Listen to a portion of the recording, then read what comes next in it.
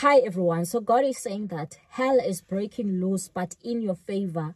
There's many people who are still going to get hurt, who are still going to be stolen, because they are going to be receiving multiple slaps and they won't see it coming. They won't even see where it's coming from. When you read here in the book of Psalms chapter 3 verse 1, the Bible says, "Oh Lord, I have so many enemies. So many are against me. So many are saying, God will never rescue him." Verse 4, "I cried out to the Lord and he answered me from his holy mountain." Verse 7, "Arise, O Lord, rescue me, my God. Slap all my enemies in the face. Shatter the teeth of the wicked." So God is saying that you might be surrounded by so many enemies. You might be having so many enemies in your life, but they are not going to win. God is still going to be answering you in the mighty name of Jesus. They are still going to be receiving the heavenly slaps